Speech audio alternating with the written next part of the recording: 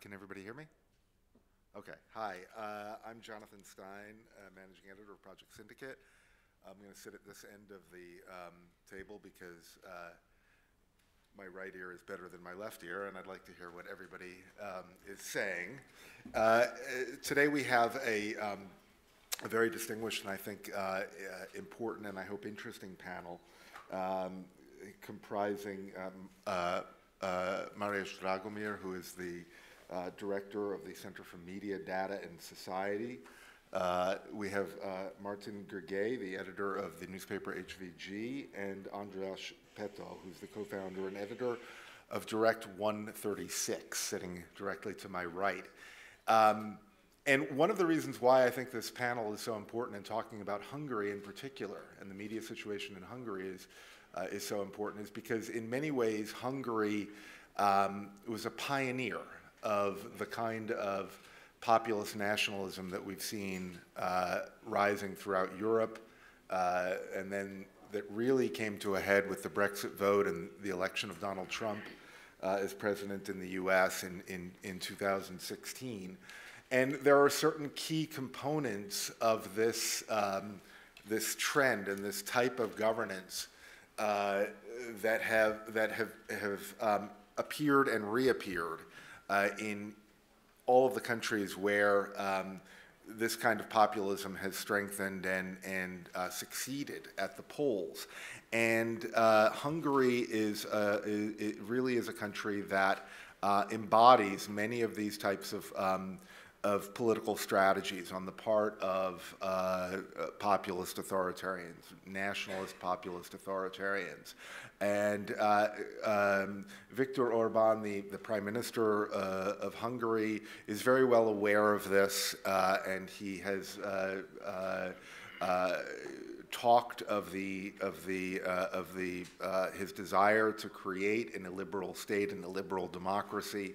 One of the key features is that the ruling party claims to speak on behalf of the nation and divides the electorate and the citizens of a country into patriots and traitors. And Orbán has done this extremely skillfully.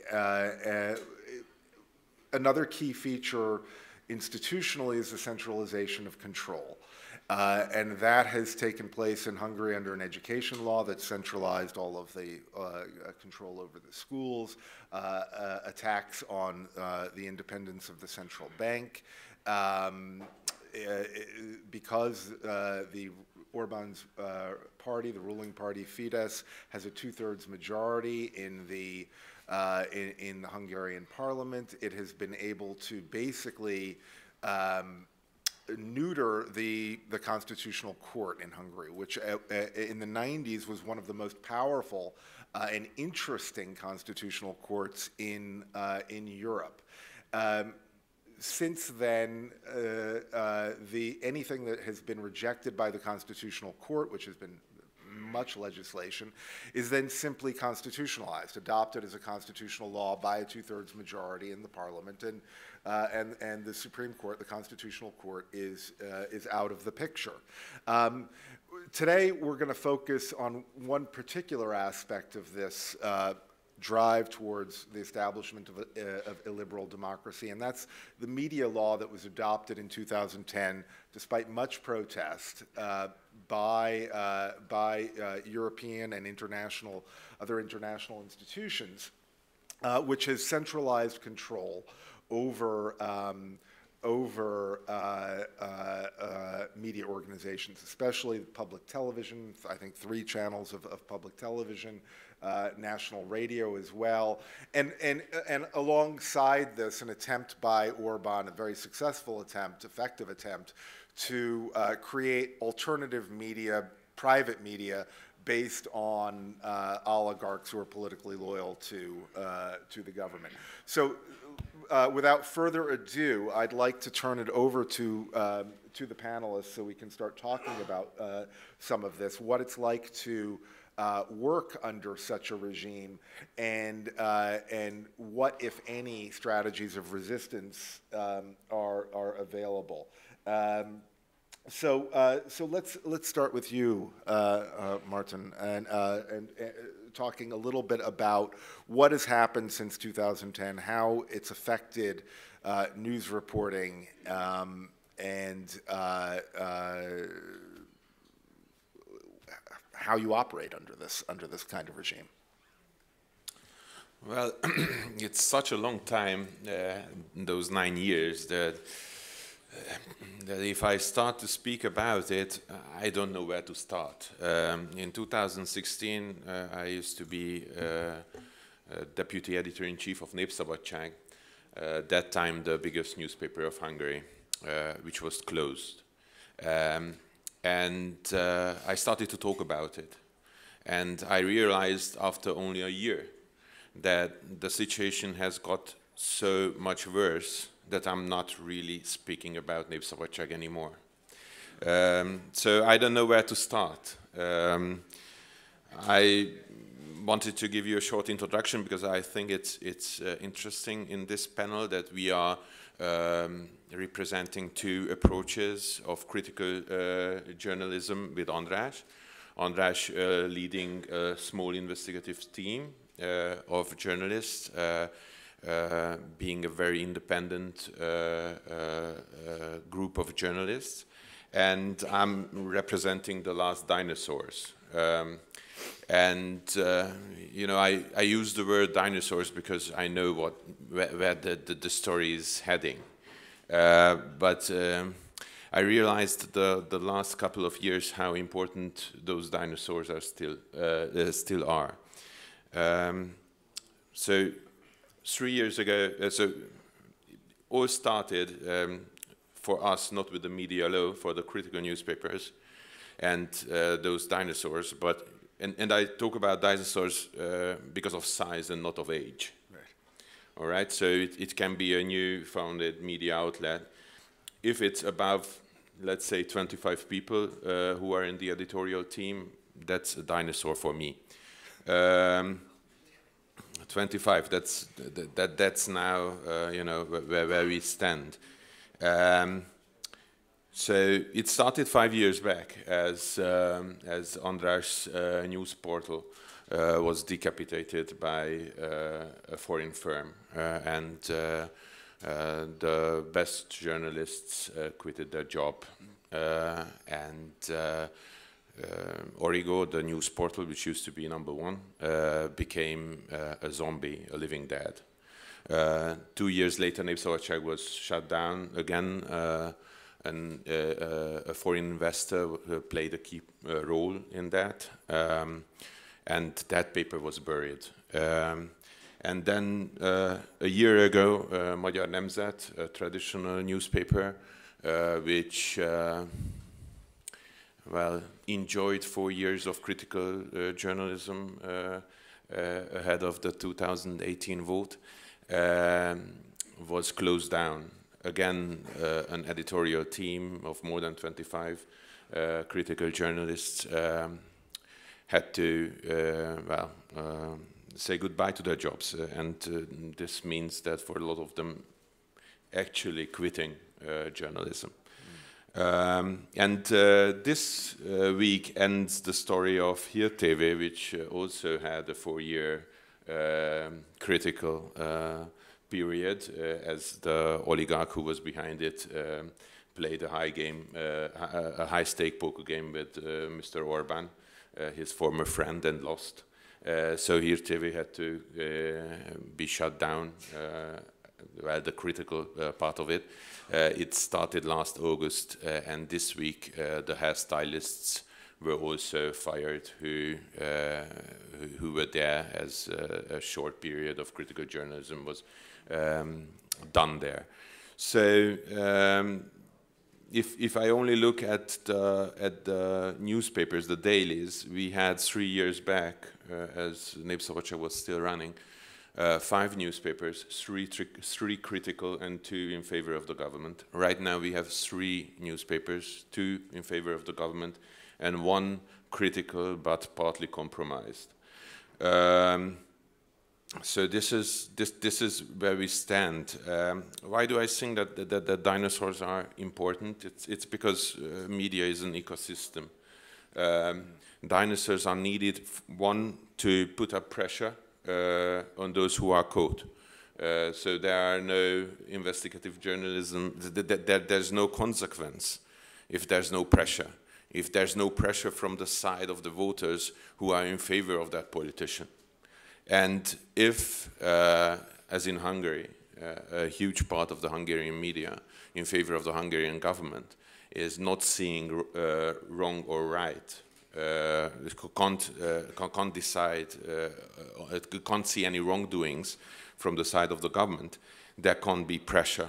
And if the remaining critical newspapers can't reach enough people, there's no pressure building up. So it means there are no consequences. The other thing is that it's very rare that an investigative piece is born as the patron goddess of ancient Athens, you know, jumping out in full body armor out of the forehead of the creator. It comes from bits and pieces. There's the first big bombshell, and then the others they take a big part, because such big teams have more sources and you know, they don't know perhaps they can't go deep and they don't no, but if the bomb is out there and the 5 most important people are asked, perhaps they know the 6th most important person, and they ask him. So it is a constant flow to build up a real scandal, and you need the dinosaurs to have that. So these are the two important factors. And then what is killing us as dinos? First of all, the finances, that we are robbed of our own success, that we have to pay an advertisement tax with which we are currently financing our competitors from the government side.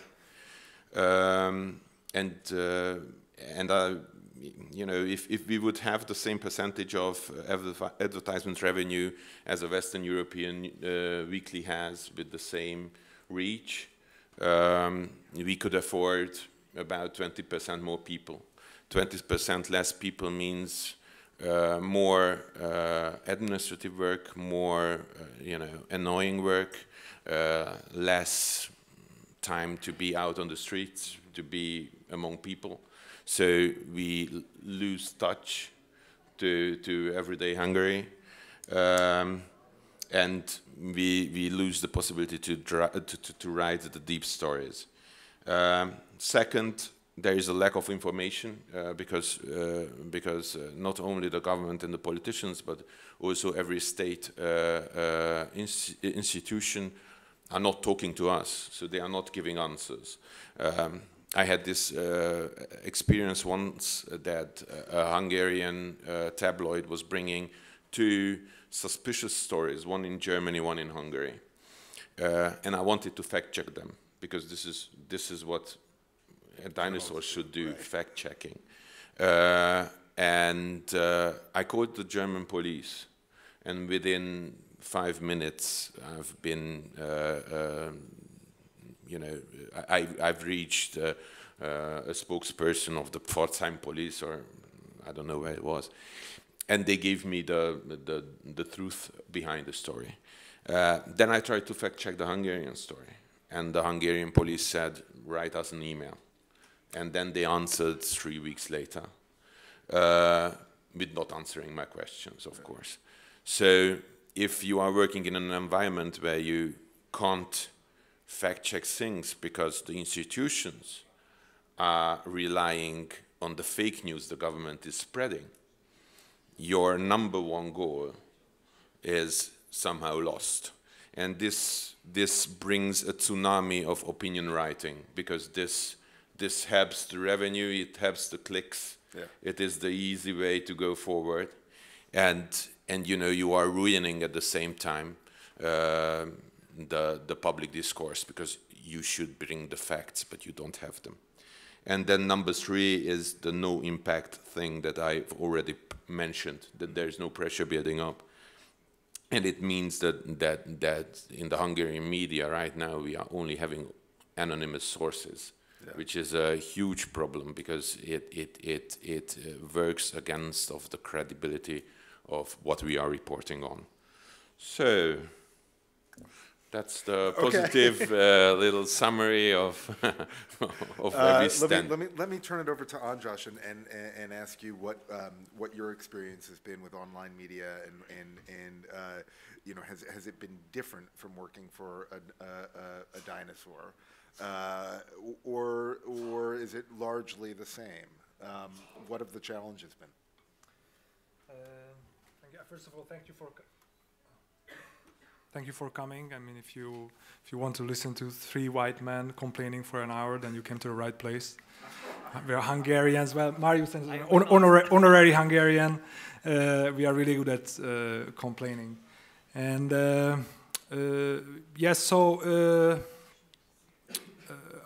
I promise I will be brief, but I think to understand what happened in Hungary with the media, with the news industry, we need to go back at least till like 2008 to the financial crisis.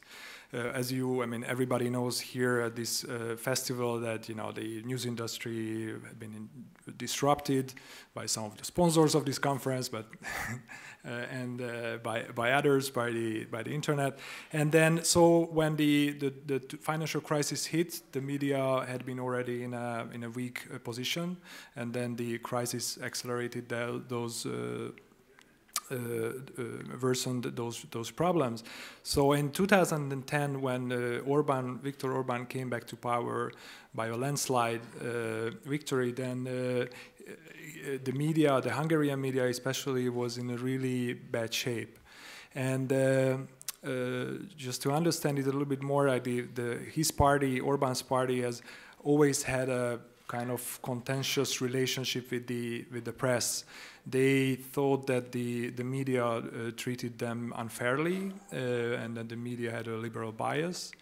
Well, I think there was some truth to that, to be honest. I mean, as far as I can recall from the 90s and the early 2000s.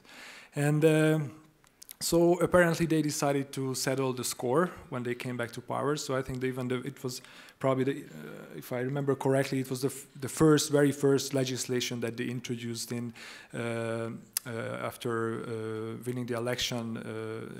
It was the media law, the new media constitution, as they called it. And what they did with that was that they changed the whole regulatory landscape. They set up new regulatory bodies. They appointed their own people loyal to them to lead those bodies. And then the next step was to take over the public media, which has always been under the control of the government to some extent, but I think, in fact, in the years leading up to 2010, they did a pretty good job, especially the public radio. But then, so they in just a few years, they turned the public media, the news agency, the radio, the TV channels into a mouthpiece for the government. And then came the private media. I was lucky enough to have worked at this digital company that became the first target of this crackdown. It was this. It was a big, also a dinosaur by, if you accept the definition of Marton, Origo, a big digital company, the leading news website of Hungary, and which had been a really good place to do journalism. I spent most of my career there, more than 10 years, and I really enjoyed working there. We had total freedom and independence in reporting about politics or any kind of sensitive issues. But then around 2013, we realized that things were changing. Origo, this company, was owned by the Hungarian subsidiary of Deutsche Telekom. So for a long time, it seemed like it was a good idea to have a big telecommunications company as an owner, because it seemed to be it's a huge company. I mean, Deutsche Telekom is as big as Hungary, so we thought that nobody would mess with a telecommunications company. I mean, now we know that it's not a good idea to have a telecommunications company as owner, because there are all kinds of links between that industry and the government anywhere in the world. So apparently the company came under pressure from the government. There were some special taxes on the industry. So after a while we started to feel pressure, but a different kind of pressure than previously. I mean, I borrowed this from my former editor, Balázs Weyer, who said once that, for journalists, complaining about pressure is like, as if miners were complaining about darkness. It's part of the job. I mean, but the problem is when the pressure is coming from the inside, from your own company. It's not the politicians who are attacking you. It's not the PR people or lawyers, but it's your own management, your own CEO that is putting pressure on you to drop stories.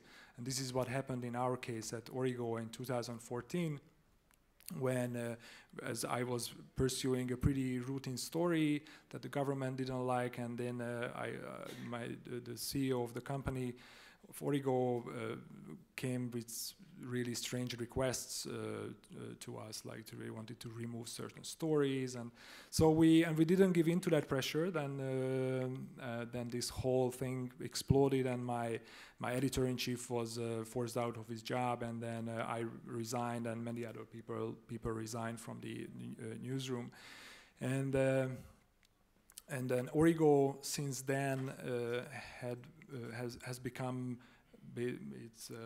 basically the digital flagship news site of this propaganda machine that the government built. Because, as I mentioned, that was just the first target. Then many others followed. Népszabadság, the former outlet of Marton, was shut down in a pretty brutal way as part of a takeover, when the publisher of Népszabadság was taken over by an oligarch, a friend of Orbán, and there were several other examples, TV stations, other news sites, magazines. They all came under the control of the, not directly the government, mostly, if you can call them oligarchs or businessmen who are friends of Orbán. And it's pretty fascinating actually what they did, because now they built an entirely new ecosystem. It's the Hungarian media has always been very partisan. There were always left-wing, right-wing sides. I mean, Origo was, and that's why I liked Origo so much, because Origo tried to stay in the middle of the road for a very long time. We didn't even publish opinion pieces, and but still, despite that partisanship, it was the same ecosystem. If one side broke a big story, and if it was a really big story, then eventually it was picked up by the other side as well, and then and now it's in this pro-Orbán. Pro-Orbán. He's showing something, but I don't understand. You cannot hear? Sorry, can you hear me? Yeah, they say that you can hear me. Okay. Okay, sorry.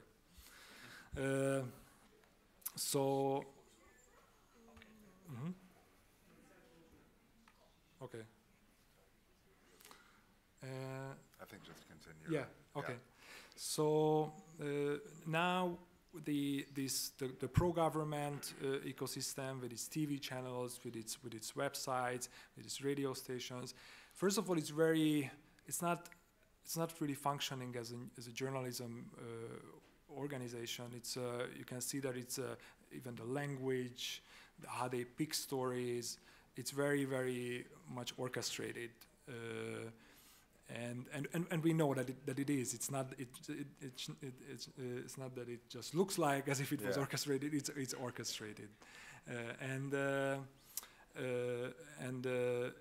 even if they pick up stories from the rest of the media that is independent from the government. Those stories appear in a very distorted form. Very often they are turned upside down. So, yeah, if I was an academic or researcher, I would spend time on researching how this Hungarian system works and how it was built in a nominally, functioning democracy. Actually, by using some Western money, because some of these oligarchs who owned and bought these outlets, they got rich through EU funds. So it's a very interesting topic. But if I have one more minute to tell a little bit about ourselves. So after we left Origo, that news site, then we.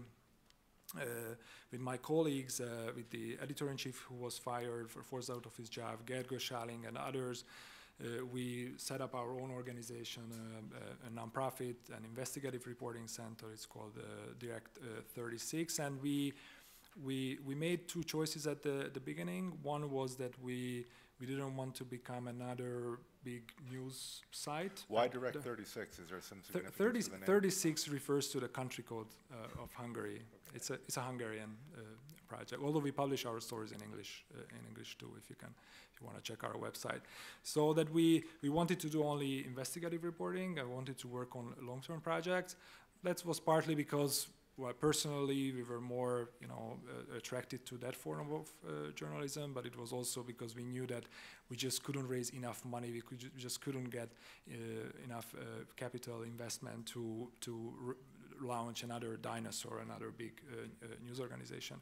And the other decision that we made was that we would run this as a nonprofit, because we learned from our experience at Origo that the political pressure is very often exercised through financial means, through the owner, through the advertisements, through contracts. Exactly. So so we wanted to avoid that. So we set up the organization as a nonprofit, and from the very beginning, we got grants from foundations, but we also launched a crowdfunding campaign at the beginning, and now our membership base is basically where most of our revenue is coming from. So I think that gives us the biggest possible freedom in our reporting in Hungary. You mentioned that if you were an academic or a researcher, you would investigate how this structure of control has been set up. And fortunately, on our panel, we do have an academic and researcher who can possibly address that. I hope address that topic. And in particular, both of you, I think really highlighted the role of particular types of publications in constituting an ecosystem, a media ecosystem. And you see this in other countries that have remained, at least for now, democracies, where there's a free press, and there will be leading outlets of that press that set the agenda, whether they have more resources or better reporters. For whatever reason, they break the stories that other editors of other newspapers, that's what they read in the morning, and they say, aha, this is what we should focus on. This is something that either I should assign a reporter to cover to find out more about this, or we should commission a commentary on this, or something like that. How does this exactly work in Hungary? How is the news agenda set, and how is that news agenda enforced and pursued? You can go first, Martin, and then if you want to speak to that. But I want to give Marius a chance. Yeah. To speak.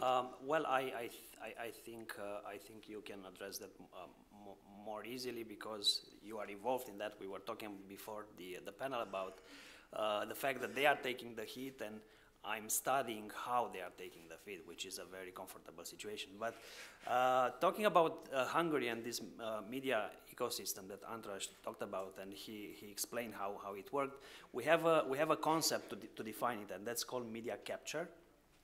It is an academic concept, but very useful and with a lot of practical uses, in fact, to really understand how capture of independent media works in these days where technology is thriving and apparently everything is possible because of the internet.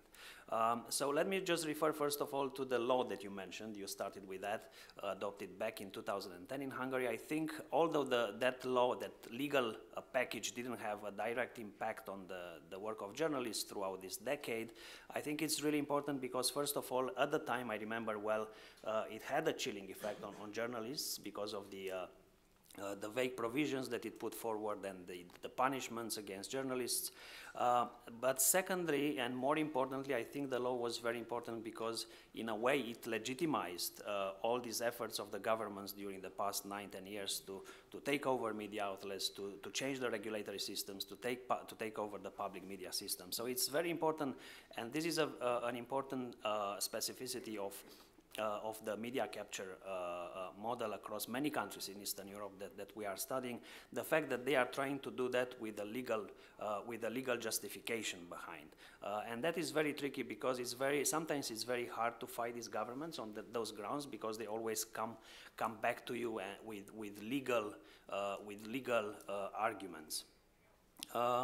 Secondly, what I just want to say is that this was based on the research that we have done on Hungary and other countries in the region. This was a very systematic effort. It was not a chaotic effort of a government trying to take over 1-2 media outlets and to ensure control of the media for 1-2 years. It was a systematic effort, a methodical effort to actually control as much, not all, this is very interesting, not all the media, but as much of the media market as possible to ensure just one thing, the fact that they win elections every 4 years and they keep access over the public resources.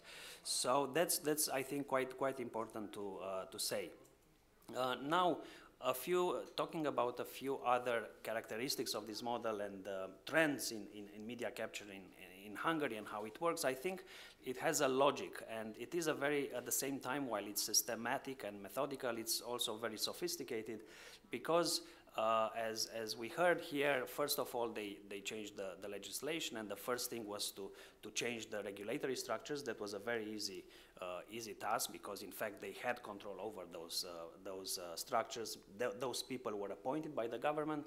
The second step had also a logic. They took over the public service media. I remember back in the day the coverage from Hungary where lots of journalists had to leave the public service media because it was taken over, well-funded, and transformed into a state institution. And again, that was very easy because they appointed the people at the helm of these stations.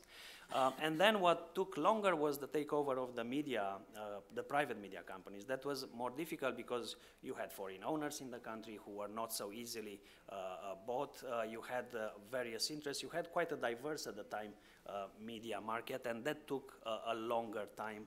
And it was done either through direct deals and purchases of media outlets, through pressures in many cases, but sometimes when they couldn't actually take over a media outlet, they shut it down, as we had examples in recent years. And fourthly, a very important element of this model is the money, the funding. You have seen, and there is a lot of research done by local think tanks in Hungary about the state advertising and the public funding that is used by the government in the media. That is extremely important because of the problems that media outlets are facing in Hungary. And you see suddenly, after 2010, within 1, 2, 3 years probably, a major shift of the public funding from a number of outlets. Somehow they were getting this funding based on on a set of very concrete principles. You see a shift in this funding towards, of course, friendlier media outlets that were at the same time taken over by oligarchs. So there is this is a model, and it's quite sophisticated, quite complex, but a model that really works because, first of all, it gives you the feeling that you are still in a free market. You can open any media outlet in Hungary, correct me if you are wrong, but you operate in a system where actually a group of people, and not necessarily the government, but a group of people connected with the government and media owners and the oligarchy of Hungary actually has power over all the major means of funding and controlling a media outlet in a sense. So that's how I see this model. Hungary, unfortunately, is a pioneer in that. It pioneered this model. I think more importantly is to look at other countries in the region and outside Europe actually that are looking and replicating that model or parts of that. But just three things very quickly about why this is important, and three characteristics of the beast, to call it that way, that are important to look into. First of all, we always had in Europe, and not only in Eastern Europe, problems with the concentration of ownership. We always had very powerful media outlets taking a lot of the market share, a big part of the advertising spending in many countries. What is changing with this media capture and the Orbán oligarchy model is the fact that we shift towards a concentration of influence, which is more important because it involves control over money, funding, people in various positions, structures, and so on. The second, I think it's very important to look into the fact that the walls between the state and the market are broken, at least in the media, but in many other fields. I'm not getting into that because it's a very long story, but in the media, in fact, all these takeovers of media outlets, sometimes you don't even know who's who there, because it's either an oligarch connected with Orbán, but you cannot actually prove many times that he actually is close to Orbán. Sometimes it's a company connected with other oligarchs. So basically you have a group of people in power that are moving freely between the government as if the government was a private institution, and private companies who actually have access to public administration. Right. Yeah, at some point you don't actually know who's who, because they operate into a much bigger structure. And that leads me to the third point, which is the fact that such a structure, in fact, at the end of the day, denies the independent media the role that it should play in society, because it tends to transform at least not all the media, but at least part of the media into an institution. And there was a major development in Hungary last fall, I think, where most of these oligarchs with media outlets, controlling media outlets, decided to create a much bigger structure where they would actually donate their media assets to a bigger foundation that would operate as an institution. A thing that actually reminds us, I don't know, I might sound very old now, but it reminds us of the old days before 1990 in communist Eastern Europe, where actually you had one institution in place taking care of that. So I think these are just a few things just to look at the Hungarian model that are also very importantly seen in other countries.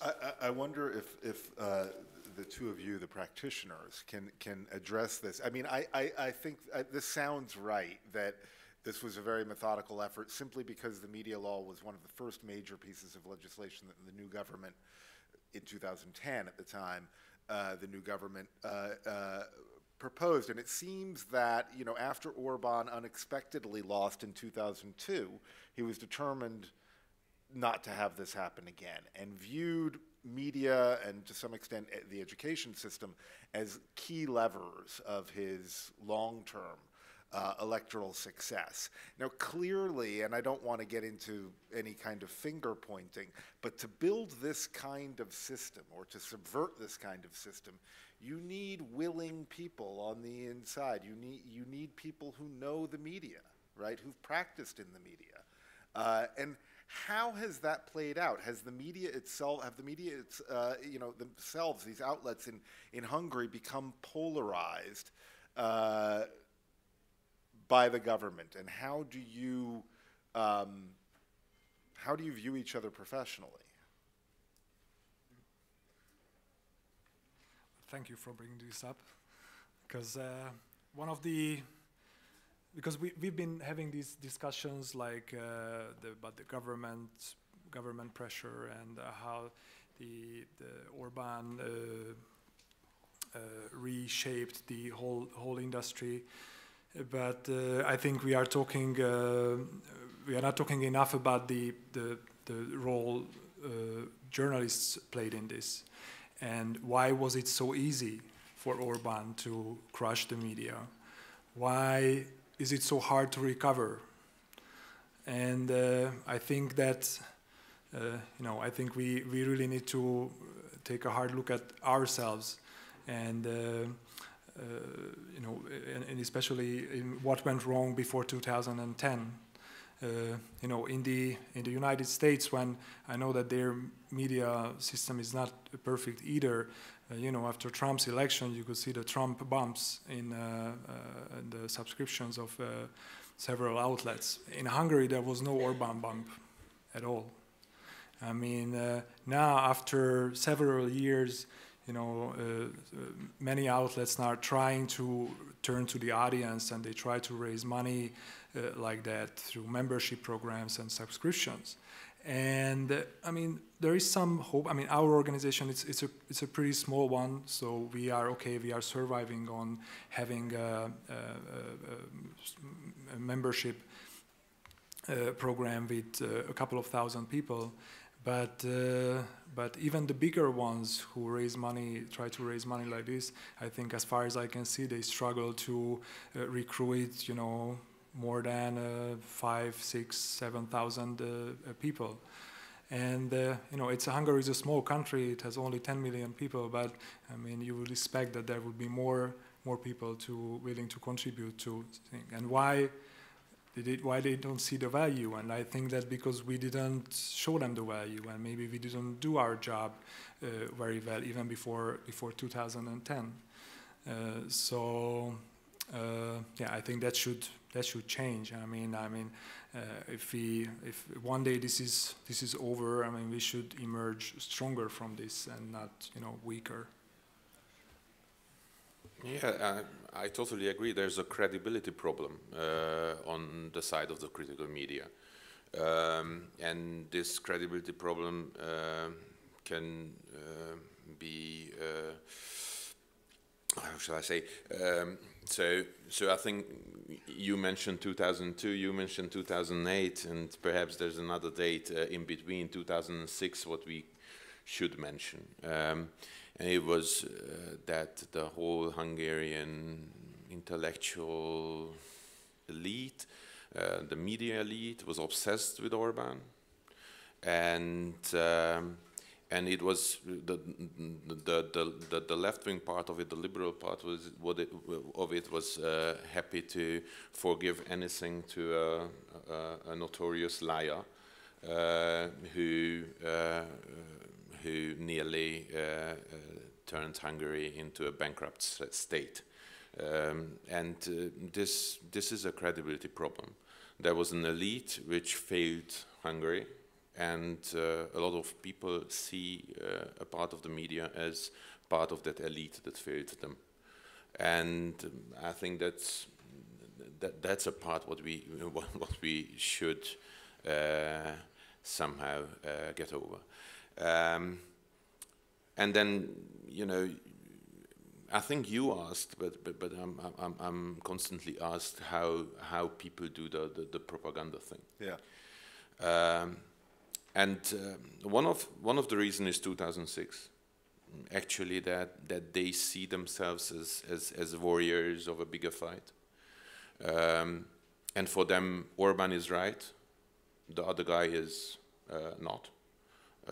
Let's call that other guy George Soros. Yeah. So giving out lies is somehow, a side effect of the bigger fight, the fight that they are right. It can be that on a daily basis they are wrong, but on the big one they are right. Right. So this helps them, and then we can be critical again. Because I think that partly the critical media, out of all the frustration and all the pessimism which comes with our job, we bullied those guys really hard. So we gave them a sense that the elite is not taking them seriously.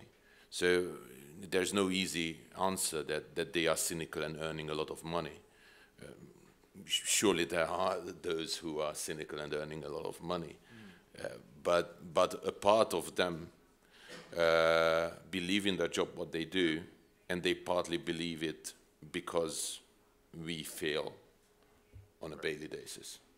And obviously that makes this much more powerful when it's actually, you know, under late communism, nobody believed any of the ideology. It was sort of go along to get along and you know, try to have as peaceful a life as possible. This sounds different. This sounds like there really is ideological commitment and belief behind it. Marius, does this ring true to you? What our the practitioners on the panel have pointed to as sort of key turning points in building this system? Yes, totally. I think yes, this is how it happened, and I think there are two aspects to it to think about. One is talking only after 2010. It's really important to think about the years before that, before the systematic attack on the media started. But after 2010, I think one thing important to look into is to understand the shift in the journalistic profession towards the Orbán camp, because at that time you had media outlets and you had journalists working in these media outlets. I mentioned the purge of the public television where the critical journalists left. Then after the takeover of Origo, you had journalists leaving. And I think more has to be understood about the shift within the profession, because now, based on the various interviews that we do, and I think you know better, when you talk to people in the public television, for example, many of them, they really believe in that mission. It's not that they are forced to do it. Many of them, they tell you that, you know, this is the mission that they have to be a channel of the government. They think that many governments in the world have their own channel, and it's very legitimate for these organizations, for governments and public administrations to run their own media. Of course, I know that not all of them believe like that, but I think this is important to think because it has to do with how actually propaganda works. And the second part of it, so one is the human side, and the second is the more technical side, I would say, how actually it works in practice. And here is something that has to be studied, but there are many ways to do that. Again, referring to the public television, we learned how it works, how the news put is produced, all the television, the two broadcasters, the radio and television and the news media are working together in one big unit. And in fact, the news output that they produce, they distribute to other media outlets. We did a content analysis study, and we were surprised to see that actually they send these news outlets with recommendations for publication. And this is in the system. They say this is important or this is relevant, and this is a signal for various media outlets receiving this kind of output, how to put it, where to place it in the news media, and so on. This is just a very small part of the system. It's a much bigger system, but I think another important thing to think about and to study is to understand how it actually works in practice, because I think understanding that offers you clues and offers people who want to support independent media an idea of where to go and where to find the entry points actually in this sort of market, if I can still call it that way. Yeah. Martin, go ahead. Yes, but if we want an easy laugh, I think the creation of the Death Star last autumn, Andras mentioned, was partly due to the fact that they don't have enough people to make an effective machine out of it. That they want to control everything, and they collected so much that now they are not having enough qualified people to do that job. So that's why they had to centralize it, to build this Death Star. That it's much more effective. That there were two problems. One, the oligarchs have stolen an awful lot of money out of the system, and two, even in that structure, journalists were not always, you know, on the right track where they had to be. So right now we have the situation, and I always laugh. You know, if I go to a place, they always think that now I'm coming from a small Putin land, and that I'm beaten up and I'm censored. But actually, the ones who are censored, they are working for the government. They are not allowed to write whatever they want. They are not allowed to write what they think, and they have to stick to the plan the mind behind the communication has. And so yeah, we can be self-critical, but at the same time, sometimes there's ground for a good laugh. I would like to open it up for questions because we only have about 10 minutes left. So I saw your hand go up first, ma'am.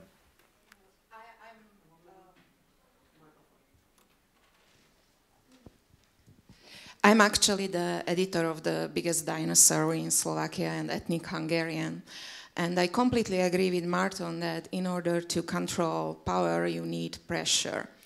And my question is, how is it with smaller independent projects, their cooperation? Because when I spoke to independently to some journalists, they entered this rhetoric that we are more independent than the others, and I noticed that especially in big breaking news, you don't have the type of cooperation, for example, we are able to do in Slovakia, that if there is a breaking news, my big newspaper, we are pushing it and joining it. So how is it in Hungary, and why is it so that, you know, even those remaining independent journalists aren't able to join forces? I don't know, whoever wants to address that, feel free. We are Hungarians, that's the answer. I mean, historically it has been a very divided nation, very fragmented. But I think, well, for example, if I can bring a counterexample, the Direct 36, we have our own website, we publish our stories there, but we also, in fact, we always publish our stories first with partners. So we have, it's very simply, you know, for us it makes sense because that's how we can reach a big audience immediately. So we have 444, which is one of the most popular news sites in Hungary. That's our most frequent partner. That's where we publish our stories. But we did projects together with RTL, the biggest TV channel in Hungary, and they often pick up our stories. We even did, when we did a business story, we teamed up with the local edition of Forbes magazine. So there is a cooperation, but it's, you know, it's I mean, by nature, it's a competitive business. I mean, you want to beat the others. I mean, sometimes it makes sense to team up, but I think the competition is healthy. I think what's missing is that, and we should have more, you know, conversations to talk about our profession. Last year, I went to Germany, the yearly conference of the German investigative reporters, and you know, I was amazed that there were 1,000 people. And that, you know, in Hungary, we don't even have an organization, an association for investigative journalists, let alone having a big conference where we exchange ideas and we exchange methods. So I think that would be more helpful if we had that. No, there is no. Sorry. So there's no good answer. I'm very much disappointed in my generation of editors and media makers, why we are not more connected, why we are not speaking more about our profession, our daily struggle, our problems. It's really frustrating. I think that we inherited from an older generation all the ethical problems I mentioned, but I think that we are less capable of cooperation as they were. So, but that's my point of view. You have the microphone, and then I'll get to you. So, yeah, and then you, yes. Hi, thanks for this. I'm Natalie Nugred. I'm from The Guardian. I was previously with Le Monde, and so I've been looking at European journalism for a while. Thank you so much for this really, really useful and interesting depiction. My question is probably connects with the previous one, which is why and how would it make sense, and would it help for you, for independent journalists in Hungary, to have some kind of better support or networking or mechanism from other European journalists, some kind of platform or some kind of, you know, you mentioned this annual meeting in Germany, but I'm thinking at a European level, because as you said, Hungary may well be a pioneer in this picture, right? So should we not be thinking of looking for solutions where like-minded, worried journalists across Europe come together and try to build some kind of solidarity platform? I don't know what it would look like. Maybe it would just help you get your content out there, or you know, more easily, or build more pressure.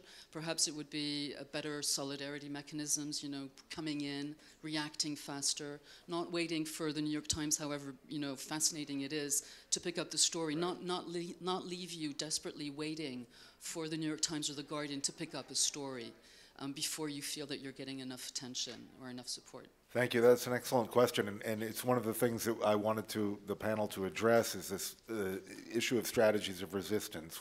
And you know, whether that means mobilizing domestic resources or organization, or reaching out to for international solidarity. So maybe the two practitioners should address this, but feel free as well, Mar.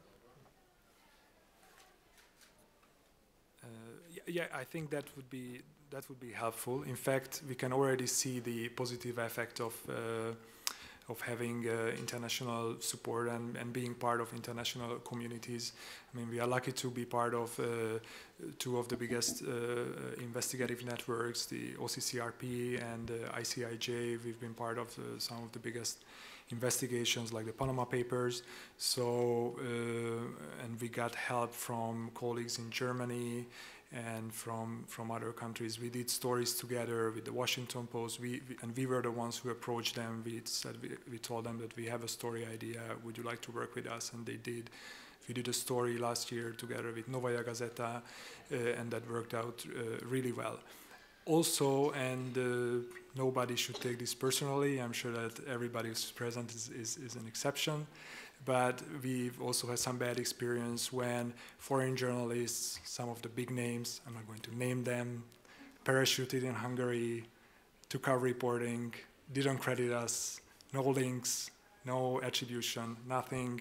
And, you know, I mean, we don't want special treatment. We want to be treated like other big names. You know, we are the ones who are putting our neck on the line in Hungary. So, yeah, simply just getting the credit. You know, it means as a nonprofit, we are sometimes, you know, we are seeking grants internationally. I mean, it means a lot if we can show that, you know, our stories have impact internationally as well. But the Guardian, we always had good experience with the Guardian. I can tell you that, but really. Yes, we need more discussions. We need more debates. We need more conversation. And if on foreign terrain, it's good. If in Hungary, it's even better. So I think that somehow we Hungarians should build up first such a cooperation back in Hungary. But there are good signs. I can tell one as well. We started ahead of the European parliamentary elections a cooperation with 6 other European newspapers. It's called Europe's Far Right Research Group and Research Network, and how it now turns out to be that HVG is basically, you know, playing the correspondent for them. So the Liberation or Gazeta Wyborcza is having a more accurate picture of Hungary because the stories are written in Hungary. So if we want to see how Russia is influencing the far-right parties in Europe, it's a Hungarian who is writing about Fidesz. And it helps, I think, the others, and it helps us because it brings us financing. So it brings us money because we have a grant for that. So I think this could be a good way forward if we could, you know, not be the correspondent, but at least be the fact checker of some Western partner institutions who can collect money, donations that they are helping us. So I think that would be an unproblematic thing. That it's not, you know, an institution which is paying you an investigative piece where the credibility is starting to get fuzzy. So yeah. We only have a couple of minutes left, and I see the barbarians pressing at the gate back there for the 11 o'clock panel. So the woman in white, you had your hand raised a couple of times, so I'd just like to give, this will be the last question. Yeah. Several members of the panel mentioned Origo. I wondered if they'd like to comment on Google's decision to donate some money to Origo as part of the Digital News Initiative, which apparently has now been rescinded. But how did that happen in the first place? Yeah, well, I with my other hat, which is the founder of Media Power Monitor, the website that wrote the story, I can tell you that I think they announced last night that they withdrew the funding. Now, commenting on that, we talked to various journalists in Hungary. Some of them believe that it was a mistake. They didn't truly check the media outlet. Others believe not. So I think the truth is somewhere in the middle. But it's good that Google withdrew the funding. I think we have to end it there. Thank you very much for coming and listening to what I think was a very interesting, very important panel. Thank you. And thank you to the panelists.